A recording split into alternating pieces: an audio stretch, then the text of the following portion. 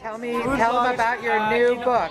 I think the food blog is in the core of getting a book out, getting a story out, and people come to the food space today in so many different ways. And blogging is one of the essential things. You can get it on your phone, you can get it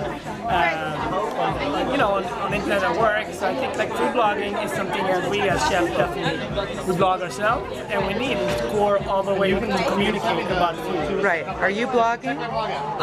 I tweet and I blog. Yes, yeah? I do. Oh, good. All right. Well, we'll look for your blog then. Thank you.